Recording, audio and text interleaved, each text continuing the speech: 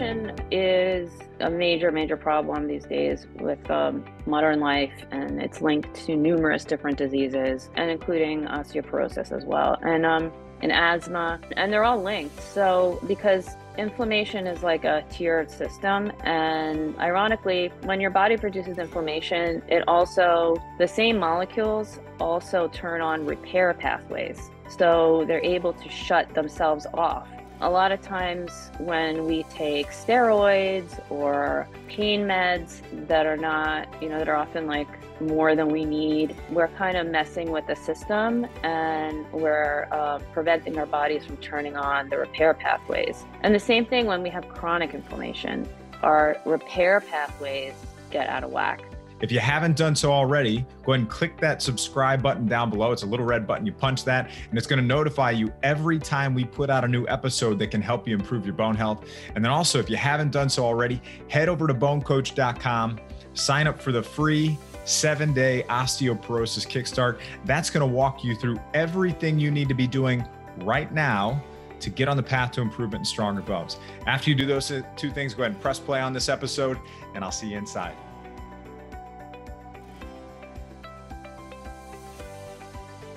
Welcome to this episode of the BoneCoach Show. Joining us today to explore respiratory health and chronic inflammation's connection to a host of different health conditions, including osteoporosis, Dr. Nazlie Latefi. Dr. Nazlie Latefi, co-founder and chief scientific officer at Applied Biological Laboratories, has been on the forefront of cold and flu research. She collaborates with major academic institutions and leads a team of world-renowned researchers in investigating the cause of cold and flu symptoms.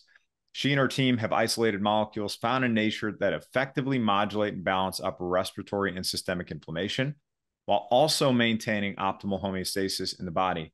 Their product, Biovanta, has been proven in published peer-reviewed scientific studies and shown in randomized double-blind placebo-controlled clinical trials to dramatically alleviate symptoms in a few hours and shorten the duration of cold and flu by many days.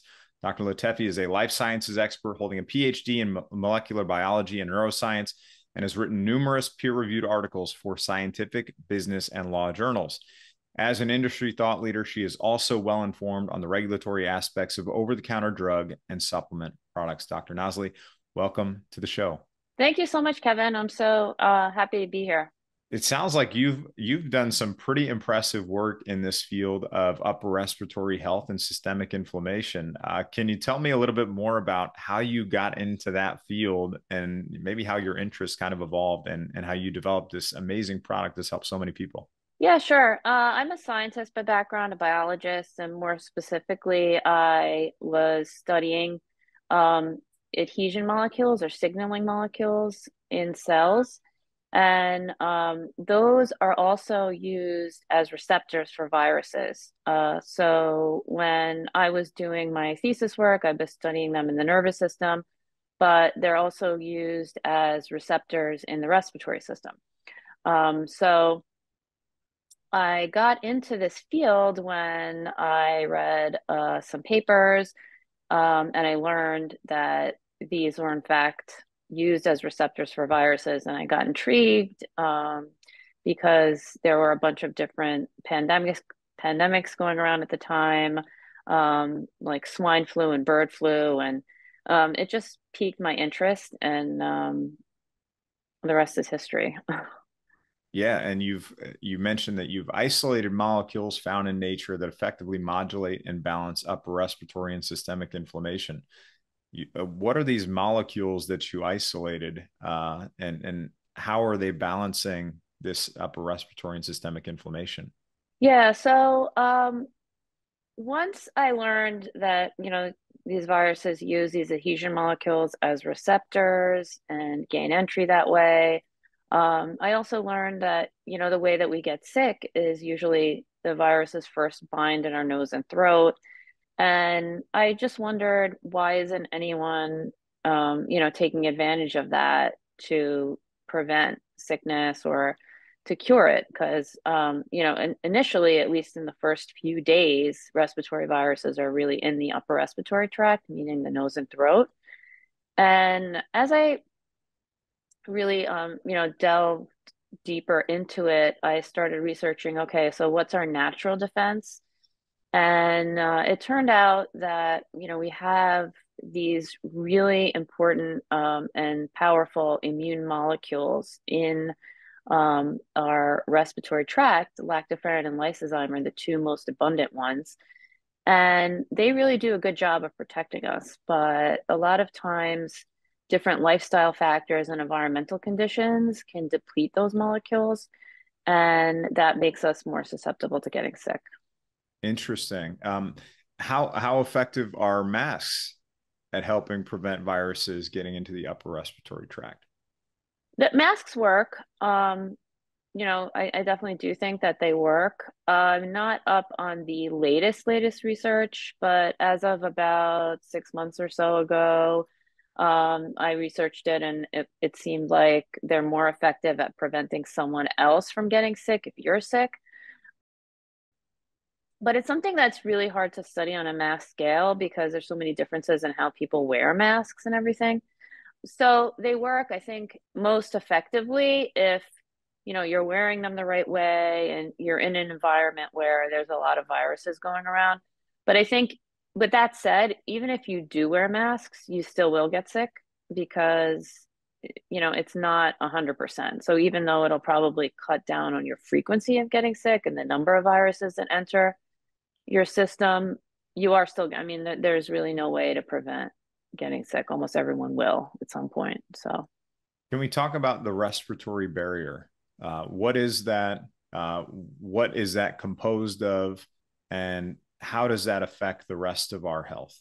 yeah, so the respiratory barrier is actually very familiar. I mean, the respiratory barrier is actually very similar to the gut barrier, which you're very familiar with on your show and your experience. And they have very similar cells. If you look at the gut barrier or the respiratory barrier in the microscope, they look very, very similar. And they're actually respiratory epithelia. So they're epithelial cells. They're also very similar to your skin cells, which is your skin is another type of barrier. And essentially, they are responsible for keeping your body protected from anything that could be harmful in the outside world. And that's a challenge for your respiratory system and your gut because they need to absorb things from the environment that are good. So it's a very thin barrier in your respiratory system in your gut because of the fact that they do need to absorb things. Your skin is a little different; it's much thicker and it's much stronger because it doesn't need to be as permeable. But yeah, so that's the similarity and the challenge and it's a delicate balance and oftentimes it does get out of whack, and that's why we get allergies or respiratory infections or colitis, leaky gut, etc. So, what compromises this respiratory barrier? Usually, it's environmental factors like, exposure to pollution, a lot of allergens, and ironically, not having enough exposure to germs because you learned of the about the allergy paradox that I mean the hygiene paradox that people that live in overly hygienic environments tend to get more allergies. It's because of there's a balance in the immune system, and your immune system needs to you know for lack of a better word, get, practice. It needs to be Fight. tested and challenged, right? Yeah, it needs to be challenged. Otherwise, it's just going to get overactive and you'll get allergies. But yeah, so those are some of the things that can throw it out of whack. And also like your gut barrier, gets thrown out of whack when you have a lot of processed foods, that, not enough fiber because the gut lining also needs to get, practice in, doing what it does. So, just like our bodies, we need to exercise. Things need to keep moving. Yeah. And then how does the health of these mucosal barriers impact our immune system as well? Yeah, so the mucosal system, it's actually there is an immune system in your nose and throat. They have their own resident immune cells, which are mainly macrophages and dendritic cells. These cells don't produce antibodies like your blood cells do, but they're the first line of defense. And actually, I think macrophages and dendritic cells also line your gut as well. And they're your first line of defense. And so initially when a virus attacks or you have something that's bad in your food like a parasite or something, these cells take over and stop that from infiltrating into the rest of your body. And if they don't work well, so inflammation is like a tiered system, and that's the first level of inflammation. It's like the when you have a fire in your house, it's you want to get the what's it called, the fire extinguisher instead of having your sprinklers go off, right? So that initial phase is like a towel or a fire extinguisher that you put on the fire before your sprinklers go off. So if you don't have the macrophages and dendritic cells working optimally, then the fire is going to get bigger and bigger and bigger. The infection is going to get bigger and bigger and bigger, and then your blood cells need to come in. You need the adaptive immune system, which has your antibodies. And in order for that to happen, they need to infiltrate the tissue. So then their damage needs to be done, so that the blood cells can actually get into your tissues. And then that accelerates the inflammation. So to answer your question, ideally you want your barrier cells to be functioning properly, to be strong, so that they can minimize inflammation. And the best real world example I can think of is, with COVID-19, a lot of people were exposed or are exposed to the virus, but never show symptoms. Meanwhile, the virus can still be found in their nasal swabs, but they had no idea that they had it. Well, in that case, their respiratory lining is doing a good job of keeping it at bay, and they're not having inflammation, so they're not having respiratory symptoms. Hey, it's Bone Coach Kevin Ellis. I want to take one more minute to talk about if you are somebody who was newly diagnosed with osteopenia or osteoporosis, and you're at a point where you're stressed, you're worried, you're overwhelmed, you have no idea where to start or how to get started getting confident in your plan. I want to tell you about the Stronger Bone Solution Program. Over 5,000 people have come through the Stronger Bone Solution Program, and it walks you through the exact process you need to fill in the missing pieces, uncover critical things in your plan that you may not be aware of, and help you make modifications, adjustments, and tweaks to get you to the place where you're building stronger bones. I want you to get confident in your plan so that you can focus on living life and enjoying the life that you deserve with the people you love most. So if that's where you want to be, head over to bonecoach.com/apply and apply for our Stronger Bone Solution Program right now. I'm Bone Coach Kevin Ellis. I want to see you inside this program. I want to help you get on the path to improvement and stronger bones. Hope to see you inside very soon. Let's get back to the episode. Interesting. And in terms of inflammation, let's talk about that and its connection to maybe other health issues and even including osteoporosis as well. Yeah, so inflammation is a major, major problem these days with modern life, and it's linked to numerous different diseases. You name it, what we're dealing with. Cardiac diseases, diabetes, obesity. All of these have underlying inflammation and chronic inflammation as a component, and including osteoporosis as well, and asthma, and they're all linked. So because inflammation is like a tiered system, and ironically, it produces when your body produces inflammation, it also the same molecules also turn on repair pathways, so they're able to shut themselves off. And a lot of times when we take steroids or pain meds, that are not that are often like more than we need, we're kind of messing with the system, and we're preventing our bodies from turning on the repair pathways. And the same thing when we have chronic inflammation, with those diseases that I mentioned, our repair pathways get out of whack. And so, another real world example I can tell you is that people who have severe asthma have almost a 7 times higher risk of developing osteoporosis. And they think that the reason is because they're often taking steroids to manage their asthma. And, that throws the whole balance of the repair and the inflammation out of whack. And then unfortunately, they have a chance of ending up with osteoporosis. So yeah, it's really a big topic, and it's interlinked to a lot of different diseases. Yeah, steroid use for sure. Glucocorticoids have a negative impact on bone.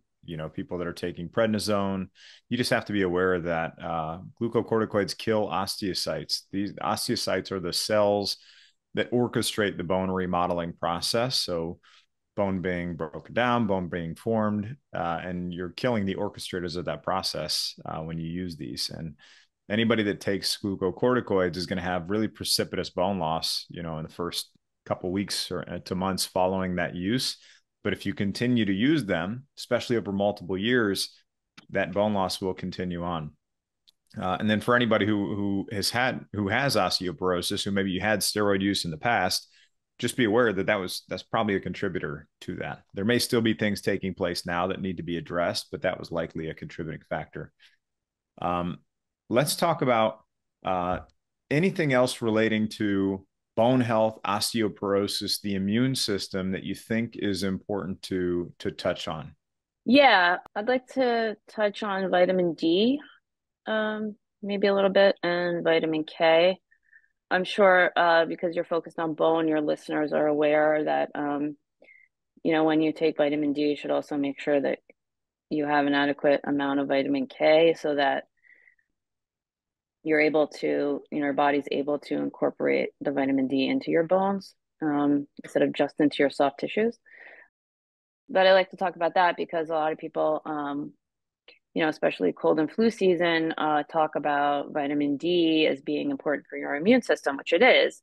But, also to not forget to take the vitamin K as well. And, not only that, also maybe as a reminder that vitamin D is important. So. Yeah, absolutely. I mean, vitamin D is a critical nutrient that we need. It acts as a hormone in our bodies. Especially as we enter into colder weather months too. I know this is more cold and flu season, right? Is the colder weather months because people are maybe in closer proximity, and that can be an issue for people then. But you're exactly right. As we take in more vitamin D, and if we're taking calcium, magnesium, we also want to increase that vitamin K2 consumption because it activates matrix GLA protein, it activates osteocalcin, it helps you form stronger, healthier bone, but also prevents the calcium from going to the soft tissues like the kidneys and the arteries. So very, very important to incorporate those. And then let's talk about just for a minute. So you've got this product that you created too that was focused on helping people with their respiratory health. Can we talk about what is this product? What does it do? And what are the ingredients within it, and why are those helpful? Yeah, of course. So our product was developed because as I was researching, how we actually get sick and how viruses bind and how our body defends itself, I realized that nothing really on the market dealt with it effectively enough. A lot of the products on the market were developed in the 1950s and don't address the underlying inflammation that's happening when you have respiratory symptoms. So I looked into, the natural molecules, lactoferrin, lysozyme, and also other natural molecules that could effectively treat the inflammation, so the specific inflammatory pathways. And those happen to be from plants. And there is acetyl salicylic acid or methyl salicylate, which is a natural antiviral found in many different plants. We get it from many different foods, broccoli, raspberries. It's very highly concentrated in mint leaves. And, aloe has a specific, the aloe leaf juice has a specific component that modulates bradykinin, which is one of the main inflammatory signals in respiratory disease. So that those along with lactoferrin and lysozyme, we formulated over almost 10 years in our laboratories, and we use respiratory tissue to test them to come with the optimal formulation that effectively targets the inflammation that's happening in respiratory disease and also helps the respiratory lining to repair itself. So, so to answer your question, that's the genesis of our product and our formulation. And, it's going back to what we talked about earlier about inflammation and repair. Inflammation is a very nuanced process. A lot of the molecules, and, that's why steroids, you have to be so careful with steroids because steroids basically just shut down all the inflammation. But now we're learning that, there are in the whole cascade of inflammation, which involves many different molecules at the same time, some of those molecules are actually turning on the repair process. So you don't want to completely blunt everything. And that's why we chose to look at natural molecules, because natural molecules often work in a very nuanced way as well. They don't really just target one specific aspect of the pathway. And they're also able to modulate their signaling as well. So it just so happened that not just so happened, it was a lot of hard work, but we developed a formula that really is able to stop the inflammation, but also to not deactivate the repair process.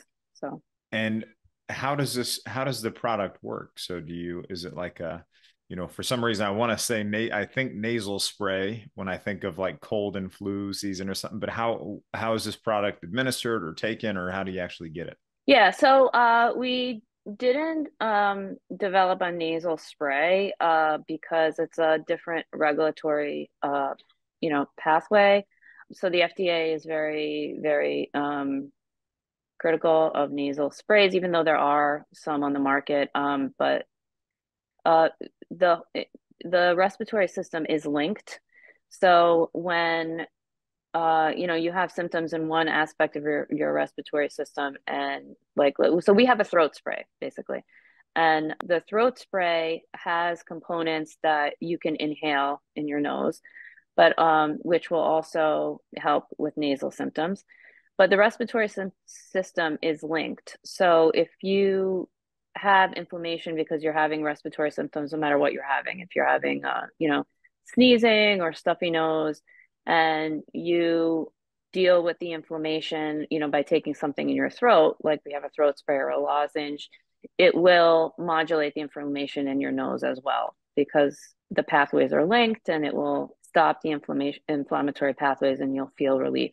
We actually are publishing a clinical trial, a randomized placebo-controlled trial that we just finished. And our throat spray was able to decrease nasal symptoms as well as, the throat symptoms as well. So sneezing, stuffy nose, sore throat, cough, and headache as well. So yeah, so our products work effectively on all those aspects of inflammation. And so if somebody goes in the past, if somebody were going to use an over-the-counter medication and they're taking that, what are the side effects? What are those over-the-counter medications? What are the side effects of using those medications? And then why would Biovanta be a better alternative to that? Are there side effects that show up with, you've got the gold standards of studies done. Are there side effects that show up with Biovanta too? Can you start with the over-the-counter, and we'll go to Biovanta? Yeah, sure. So most of the over-the-counter products are a combination of four ingredients. So it's guaifenesin, dextromethorphan, phenylephrine, and pseudoephedrine. Phenylephrine was just recently deemed ineffective by the FDA, and it was taken off shelves in November, I think. And all of these ingredients were developed in the 1950s.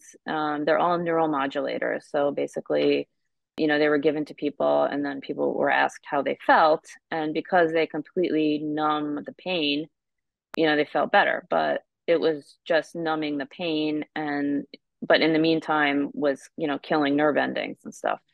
And we studied a bunch of, to see up close what they actually do to the respiratory lining, and we did see that they decimated the respiratory lining, killed the cells. So an analogy would be like if you did this to your gut, you would be getting colitis. Oh, wow. um, yeah. So so it's what does it do? I mean, we didn't actually do a clinical trial to see, what it actually does in people, but it can't be good because it really is killing the cells. And furthermore, all of these ingredients have been tested individually and in combination in randomized clinical trials by others, including by the companies themselves. And none of them have been found to be effective for either the symptoms that they claim to be effective for or for shortening the duration of cold, which is what they're supposed to do.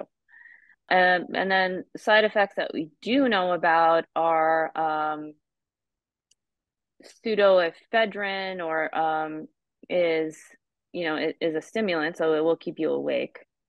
And especially if they're nasal sprays, you become habituated to them. So you'll have like a rebound effect of congestion, nasal congestion.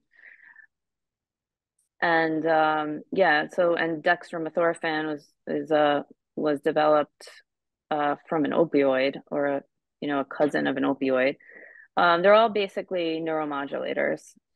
Guaifenesin is used off-label as a muscle relaxant. And then, as I mentioned, phenylephrine was just taken off the market. So So they're suited, so yeah, they're ineffective. They're killing cells. They're they may have a stimulant effect, and they may be somewhat addictive potentially. That's yeah. really interesting. And these have been sold for how long? Which products are we talking about? Like if somebody's walking into the store and they're like, "Oh, I have a cold and flu.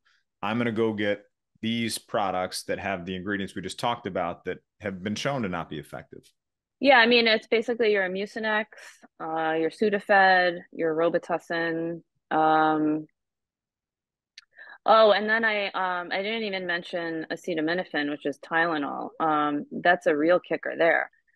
So acetaminophen is mainly taken for fever and pain.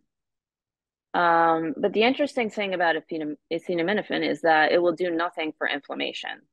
So you're much better off to take aspirin, which, as I said, is natural, or ibuprofen, which both aspirin and ibuprofen will actually address inflammation. But aspirin is better because it irreversibly inhibits the inflammatory enzymes. But ibuprofen does work in inflammation as well. Acetaminophen does nothing for inflammation. Not only that, acetaminophen depletes your liver of a very important antioxidant called glutathione, which you need very much if you're sick. And interestingly, chicken soup will help your body make glutathione because it has the amino acid cysteine from the bones, as they, form the soup and the collagen. And Let me yeah, clarify that. Let me clarify that yeah, for people. It's not your canned Campbell's chicken soup. exactly. It is you made some bone, you get good quality chicken bone broth, and that's how you make your soup. So keep going, please. I just wanted to clarify that for people. Yes, yes. Ideally, your pastured chicken, keep one in the freezer when you get sick, thaw it, and make a good, soup with the bone. Exactly. Yeah, so that's rich in cysteine, which then your body uses to make glutathione. And as we discussed in the beginning, um, your respiratory symptoms are basically inflammation, and so if you have glutathione, your body is able to, control the inflammation and repair itself. But Fantastic. but yeah, but acetaminophen just basically completely depletes your liver of glutathione. Yeah, and so I don't think anyone should ever take it. And ironically, it's in a lot of cold medicines. So, I mean, Hey, it's Bone Coach Kevin Ellis. Thanks so much for tuning into this episode of the Bone Coach Show. If you're finding it helpful, please leave a positive rating and review. Hit that like button, subscribe to the podcast or the channel. That lets us help more people and reach and serve more people. And it also lets us know that this is helpful to you on your journey to better health and stronger bones. And then also, right down in the show notes, you can actually find a link to my free Bone Healthy Recipes Guide. That's going to give you access to some amazing and delicious recipes to support your journey to stronger bones. And then also, we have a link to my free Stronger Bones Masterclass in the show notes too. And that is the 3-step process that has helped people in over 1,500 cities around the world get confident in their plan for stronger bones. Over 110,000 people have taken part in this, and it's been really, really helpful for them. And I want you to have free access to it too. So add your name and email right down there in the show notes, get access to that free Stronger Bones Masterclass, and let's get you confident in your Stronger Bones plan today. Interesting. So now let's shift to Biovanta, which is your product. And let's talk about, because it's got the double-blind randomized placebo-controlled studies showing that it's effective. But are there downsides to Biovanta? Is there like an upper limit or a certain amount you shouldn't exceed, or of throat sprays that you're doing? well, I mean, like anything else, like even with any food, there's a limit. You don't want to take too much. I would say if you're allergic to milk or eggs, you shouldn't try it, or you should maybe try it in a controlled way with supervision from a medical provider. But yeah, so we also use aspirin in one of our products. It is not extra strength aspirin; it's a regular dose. But we also use wintergreen oil in our supplement product, and that should not be taken excessively. I mean, I think you would have to take like multiple bottles of it in a day, which no one in their right mind is going to do. To get sick. But other than that, no, we didn't. Yeah, in our clinical trial, we didn't have any adverse events. We had one person who had to stop, but then it's because she was deemed too sick for some other reason, but it had nothing to do with the treatment. So Okay. yeah, other than that, I mean, just, common sense. Or if you're, sensitive to aspirin, although we use enteric-coated aspirin, so it should be okay even if you have a sensitive stomach. But if somebody's super sensitive to aspirin, that's the only thing. So how is somebody getting this? How is somebody finding Biovanta, for one? And, once they get it, are they getting it after they're already sick? So they've already got the symptoms, or should they just have it in the house, and at the first inclination that they might be coming on with it, they start to take it? Yeah, so you can find Biovanta at pharmacies nationwide. It's carried at CVS, Walgreens, Walmart. We're also on Amazon and also on our website, biovanta.com.